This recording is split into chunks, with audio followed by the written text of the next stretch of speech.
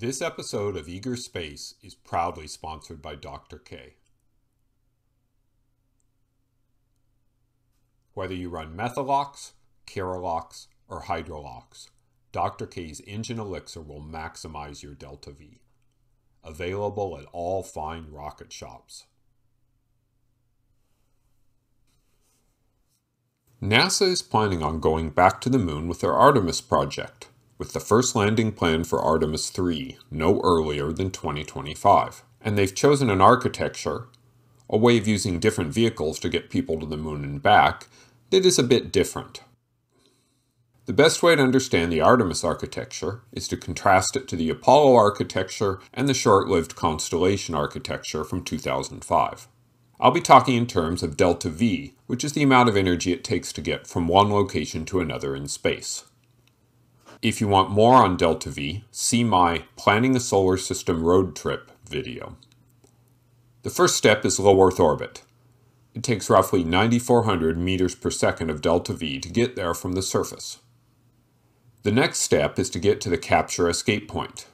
From the Earth, it's uphill to the capture escape point. It takes energy to get there, a little more than 3,000 meters per second. On the Apollo missions, NASA used the mighty Saturn V to lift the command, service, and lunar modules all the way to the capture escape point. The normal rule with spacecraft is to get the launch vehicle to do as much of the heavy lifting as possible. The maneuver to get from Earth orbit out to this point is known as translunar injection, and the amount of payload that a given rocket can send to this point is known as TLI payload. It's considerably less than the low Earth orbit payload because the rocket needs to provide that extra 3,000 meters per second of velocity. The Saturn V could lift 140 tons into low Earth orbit, but it could only send about 43 tons on the trip to the moon. Once the spacecraft hits this point, it's downhill to the moon. The moon's gravity will accelerate it towards the moon. The next goal in Apollo is to get into low lunar orbit at roughly 100 kilometers above the surface. The spacecraft will need to slow down to do this, and that will take about 900 meters per second of delta V. A key point here is that the launch rocket can do all the work to get to the capture escape point, but the rest of the work has to be done by the spacecraft. The service module is used to slow down the spacecraft to get into lunar orbit. And finally, the lunar module goes down and lands on the moon. It needs to use its engine to slow down to land, and that takes at least 1,900 meters per second of delta V, though Apollo budgeted 2,100. Coming back is reversing the process. 1,900 meters per second of delta V is required to get back to low lunar orbit. The top half of the lunar module, otherwise known as the ascent stage, detaches and climbs back into orbit.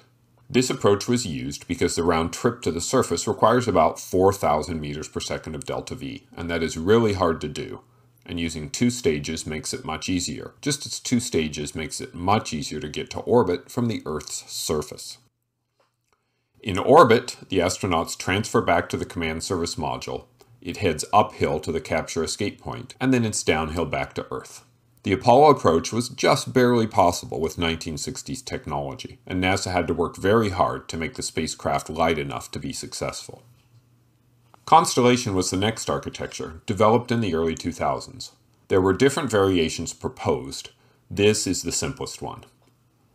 An Ares 5 launches an Earth departure stage into low Earth orbit, along with a lander known as Altair on top.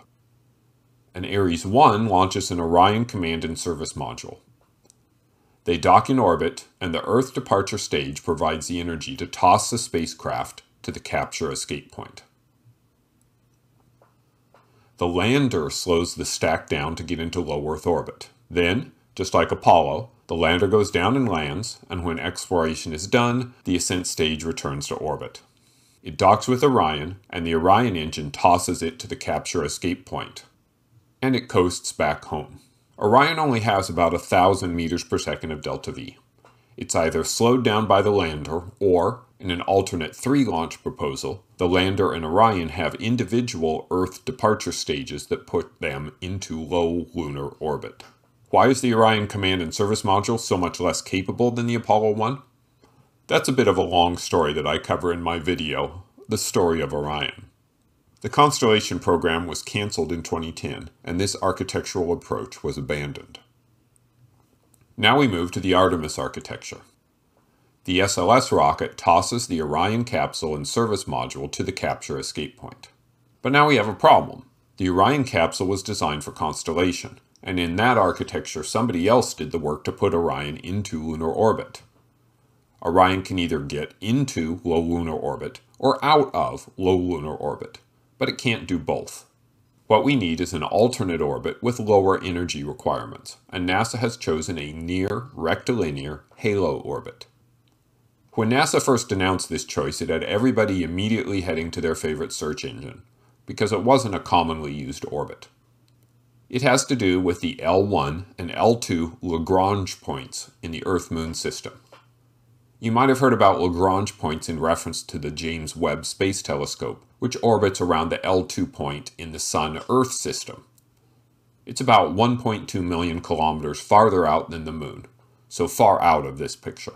With respect to the L1 and L2 points in the Earth-Moon system, there are 4 near rectilinear halo orbits, one for each Lagrange point, and one mostly north of the Moon, and one mostly south of the Moon. These orbits are highly elliptical. The low point is 1,600 kilometers above the Moon, and the high point is 68,000 kilometers. For Earth orbits, we would call that the perigee and apogee, but because it's the Moon, they would be referred to as perilune and apollune. NASA chose this orbit because it's a low-energy orbit, much easier to get into and out of than low lunar orbit. It's a fairly stable orbit. It doesn't take a lot of fuel to stay in this orbit. It has a great view of the South Pole, which means you can use spacecraft in this orbit as a radio relay between the South Pole and the Earth. In terms of delta V, the near rectilinear halo orbit NASA chose is roughly halfway to low lunar orbit, and Orion can get into and out of that orbit. Problem solved. Now we need a lander. The first Artemis flights to land on the Moon will use a lunar version of SpaceX Starship.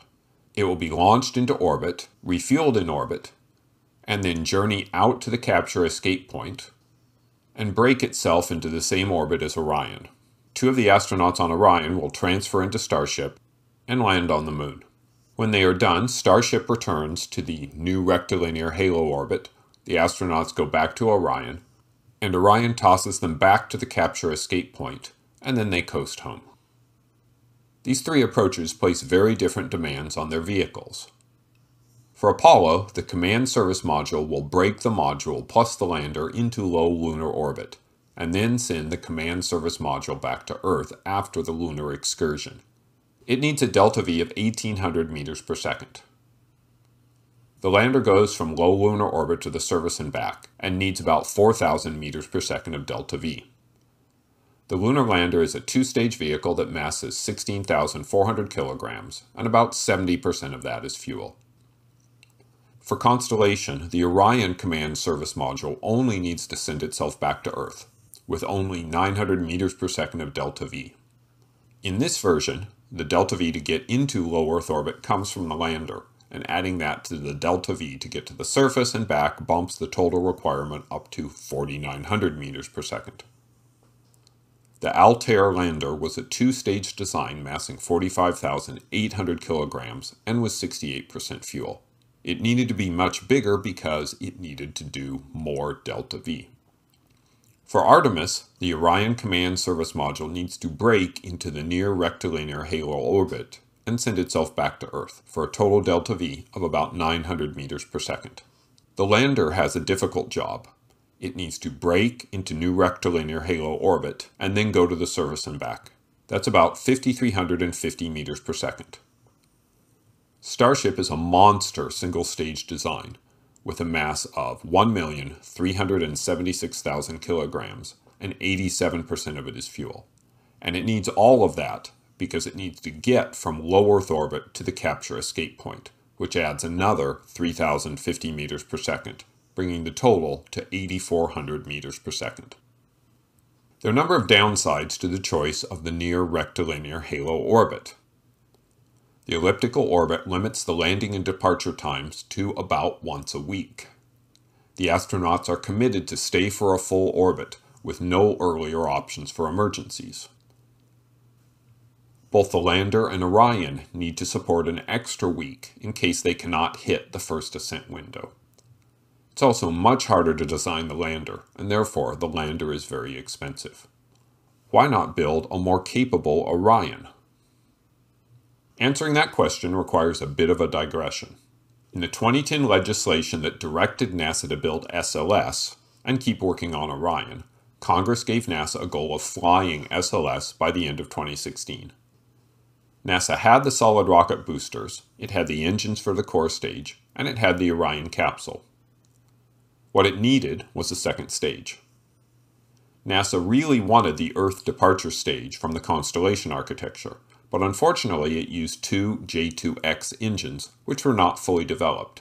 NASA feared that the development would take too long and push SLS beyond the 2016 goal. The Earth departure stage was out. The quickest way to get a second stage was to use one that already existed. NASA looked at existing upper stages, including the one used on the Delta IV. The Delta second stage is cleverly called the Delta Cryogenic Second Stage. NASA decided to adopt that stage so they could meet their goal, renaming it to the Interim Cryogenic Propulsion Stage. I have no idea why they decided they needed the word propulsion in the name, but they did. The Delta Cryogenic Second Stage is a fine stage, but is grossly undersized for a rocket as big as SLS. The tanks are too small, and it only uses a single RL-10 engine, so it is low in thrust. But it allowed NASA to say they had a solution that would meet the deadline. NASA still wanted a bigger stage, and they ultimately designed what is now called the Exploration Upper Stage, and it looks pretty much like an upsized version of the Delta Second Stage, with bigger tanks and 4 RL-10 engines. NASA has so far spent $1.5 billion on this stage. Two different upper stages gives us two SLS versions, or blocks. The Block 1 uses the Delta Cryogenic Second Stage, the Interim Cryogenic Propulsion Stage, and has a TLI payload of 27 tons. The Block 1B uses the Exploration Upper Stage and has a TLI payload of 38 tons. As I said, the Delta Cryogenic Stage was very undersized. There is also, perhaps, a Block 2 at some undetermined time in the future. Artemis 1 through 3 will launch on SLS Block 1, and therefore have a TLI payload of 27 tons. Our launcher can only do 27 tons to the Moon. The Orion Command Module mass is a little more than 10 tons. The service module is 4,900 kilograms dry, and carries a little over 8,000 kilograms of propellant, for a total of 13,500 kilograms. The total dry mass is 15,300 kilograms, and fueled mass is 23,900. With those numbers, it has a delta V of 1,360 meters per second. NASA is therefore stuck with the new rectilinear halo orbit. SLS Block 1 simply cannot toss a spacecraft based on Orion that carries enough propellant to do low lunar orbit. Of course, I want to compare Orion to Apollo in more detail. The Apollo Command Module is 5,600 kilograms to Orion's 10,400, or only about 54% of the mass.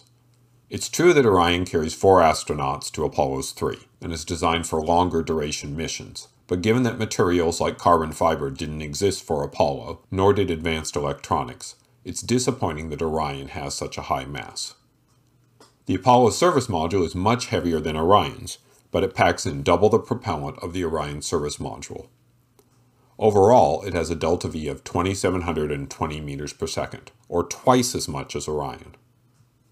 Could NASA do an Orion 2.0 to fly on Block 1B? Upsize the service module to the same diameter as Orion and stretch it a bit, and you can likely find enough delta V to switch Artemis over to a low lunar orbit architecture. Will we see this? No, because of a single word.